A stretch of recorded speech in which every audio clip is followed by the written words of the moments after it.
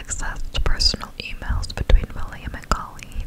Lisa then proceeded with the trip that would result in headlines dubbing her as Astronaut. Having learned the details of Colleen's return flight from Houston to Orlando, thanks to her time in William's apartment, Lisa made the same 900-mile journey by car and ended up at Orlando International Airport. She then kept watch as Colleen, who'd been visiting William, got in around 1 a.m. on the 5th of February. Colleen spent a couple of hours waiting for delayed luggage before taking a shuttle bus to parking. Lisa, wearing a wig and trench coat, rode with her. Colleen spotted Lisa, whose attire made her look out of place, and hurried to her car. Lisa then approached Colleen, claimed her boyfriend hadn't shown up, and asked for a ride. Not letting Lisa in to her car, Colleen offered to call for help. When Colleen slightly opened her car window, Lisa allegedly pepper sprayed her. Fortunately, Colleen was able to drive away, and police apprehended Lisa. Investigators found hundreds of dollars in cash, printouts of personal emails between William and Colleen, pepper spray, a knife, rubber tubing, gloves, a BB gun, a mallet, and a computer disk that held images of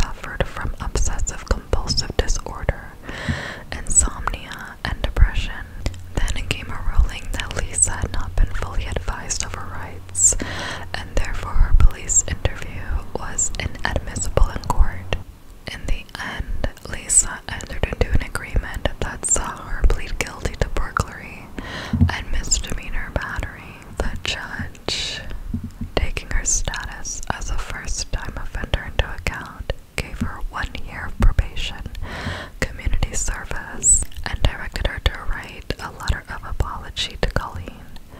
Colleen was not happy with the sentence. She told the court that Lisa had intended to unalive her.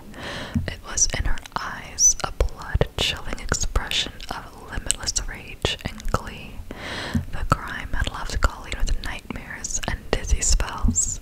She also felt that she needed weapons to protect herself. However, Lisa's actions did not derail Colleen's relationship with William. The two both retired from the military in 2008, relocated to Alaska, married in 2010, and now share a son. Colleen also began a writing career, which helped her cope with the attack's after effects. In 2011, Lisa was given an other than honorable discharge from the Navy and was demoted from captain to commander when she left the service. She succeeded in having a criminal case sealed in 2011. The memories of it will live on. This has probably got to be one of the bigger scandals of NASA. I don't recall hearing any kind of a scandal like this with any astronauts. Thank God Colleen was able to drive off, because who knows what Lisa would have done to her. She clearly was in a fit of rage and had an out for Colleen. So yeah, thank God she didn't get to do whatever she wanted to do, and that Colleen got away. That is particularly horrifying. Yeah, the fact that she took this guy's key and snuck into his apartment, went through his emails, is just beyond. I get sometimes people have difficulty letting go of relationships and feel maybe a sense of desperation, but there is like a limit, and it was quite interesting for them to bring up her experience in NASA and how it may have affected her mental health. Whether that's true or not, I don't know, but her losing a friend in the space shuttle accident, I can definitely see how that would affect anybody's mental health, but this went really, really far. So I feel in a way she got kind of lucky with her punishment or whatever, because it did seem like she definitely had the intention to unalive or seriously injure Colleen. So I think Colleen had every right to feel that fearful feeling, you know, in the aftermath of it. But, you know, now she's living in Alaska with her husband,